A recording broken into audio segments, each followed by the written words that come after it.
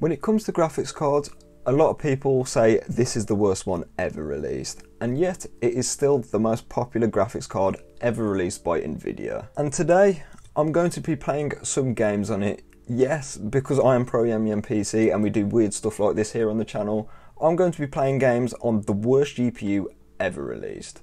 Before I get into this video though, what is your first ever graphics card that you had in your gaming PC? In my first pre-built, I had this inside it in 2015 and it was an absolute terrible experience if I'm honest, but I was quite humble back then. If you're not familiar with this GPU, it is called the Nvidia GeForce GT210. This little thing launched all the way back in 2009 and it was never designed to be a gaming graphics card. Back in 2009, a lot of CPUs had either very weak integrated graphics or none at all, so you needed at least a very weak GPU just for HD video decoding and as a display output. Yes, this was on the market for this graphics card, full HD decoding. I know that doesn't seem like a lot these days, but remember in 2009, 2010, full HD was the next step up from 720p, which was quite popular at the time.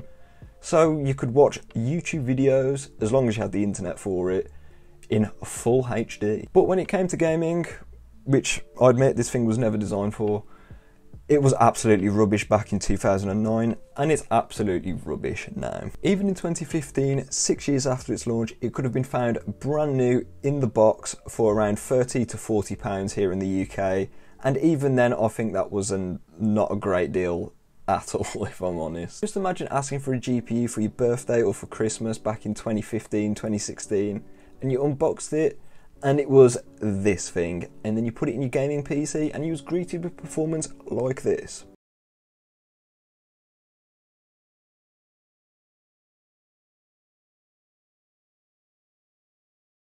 And this is one of the reasons why it is one of the most hated graphics cards to ever release. A lot of people had this for their birthdays or for Christmas or something like that, and then they were just greeted with absolutely terrible gaming performance, and even some games won't even launch on this thing. The latest version of DirectX this supports is 10.1. It doesn't even support DirectX 11. That doesn't matter though, because even if you're running an older game in DX 10.1, it still has 16 CUDA cores. Yes, that is 16. My CPU has double the processing threads. And not only that though, this version has DDR2 memory on it. Not DDR3, DDR2, and 512 megabytes worth of the stuff as well.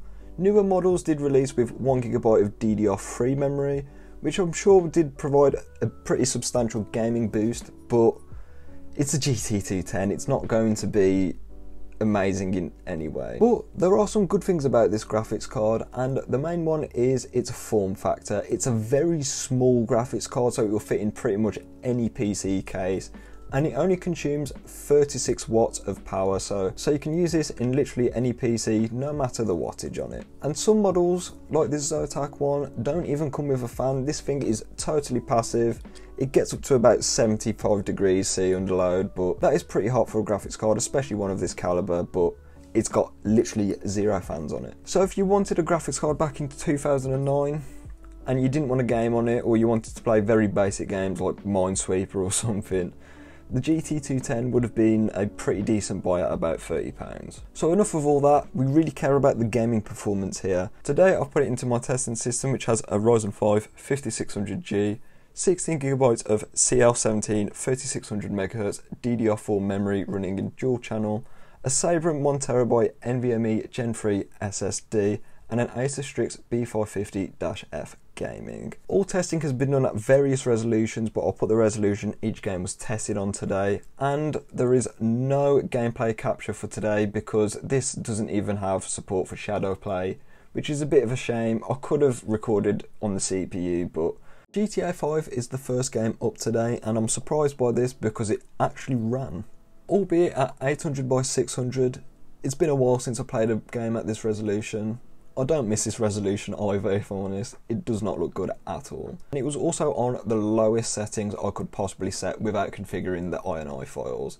This got 9 FPS on average with 8 FPS for the 1% low, and by the time I finished benchmarking GTA 5, I felt noticeably ill, if I'm honest, because this was an absolute slideshow. One thing I also noticed is it crashed every time I opened the pause menu for some reason. I'm not too sure what that was about, but GTA 5 is technically playable on a GT210. Next up is Minecraft Java Edition, and this is a much more sensible game for the GT210. Here I set it to 720p, but I also installed Optifine, set the render distance to 8 chunks, and the graphics quality to fast. This got 33 FPS on average with 21 FPS for the 1% low, which is relatively decent performance all things considered. Usually I test out newer games like Dirt Rally 2 or Dirt 5, but here we are playing Dirt 3, and at 800 by 600 with the lowest preset, it got 26 FPS on average with 22 FPS for the 1% low. Dirt 3, considering its age, it launched back in 2011, does look like a very good game if you set it to the high settings. Here, it didn't look so good though. Modern Warfare 2 is up next, and no, that is not the 2022 one, it is the 2009 one. Here, we set it to 800 by 600, this is becoming a bit of a trend now with the lowest settings. This got 54 FPS on average with 37 FPS for the 1% low.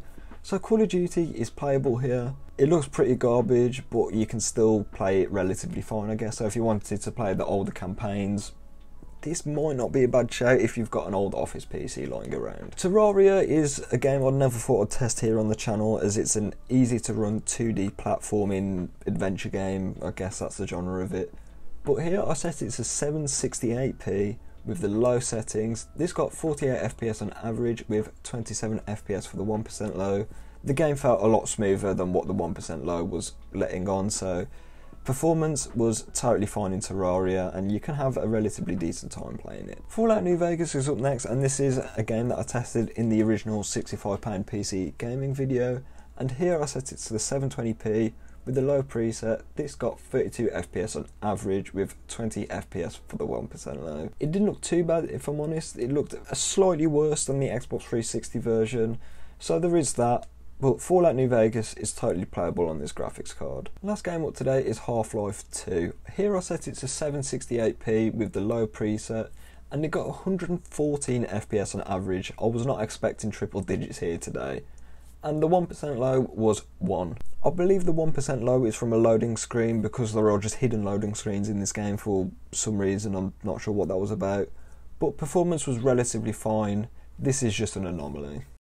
So I'm surprised by a lot of the performance in these games today. I'm more surprised by the fact that they quote-unquote ran, kind of walked if I'm honest, but this graphics card can technically run games like GTA 5, technically.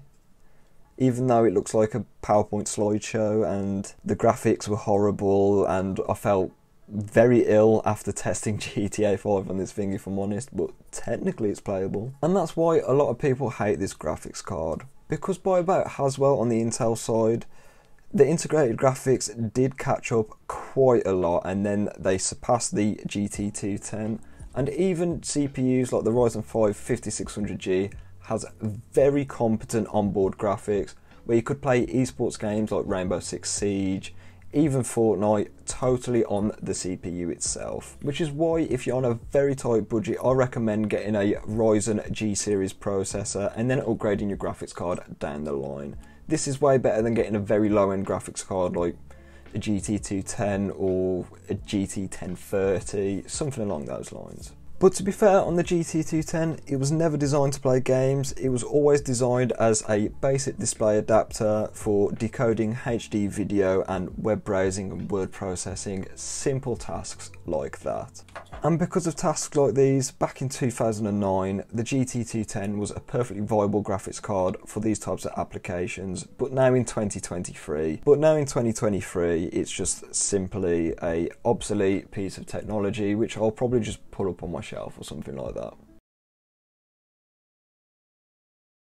So for gaming, this graphics card was garbage back in 2009, and it's even worse here in 2023. It has very little going for it now, as even iGPUs like in the Intel CPUs and even the Ryzen 7000 series are more than competent enough to do basic tasks like video decoding, especially the Intel one. The video decoders on the Intel CPUs are very good. But if you just want to stream video on your PC and just write up Word documents and Excel spreadsheets and stuff like that, you don't need to go out and buy a graphics card like the GT210 or GT710, because it's just simply a waste of money. And if you're looking for a good gaming GPU and power consumption isn't your concern, a graphics card like the RX 470, 570, or even something like the GTX 1060 6GB are a much better value in my opinion. Yes, they do cost a bit more and they consume a lot more power, but the gaming performance is insanely better than what you'd be getting from this little thing. So with all this being said, I'm going to leave the video here. If you like this video, like it, stay subscribed for more tech content, and I'll catch you in the next one.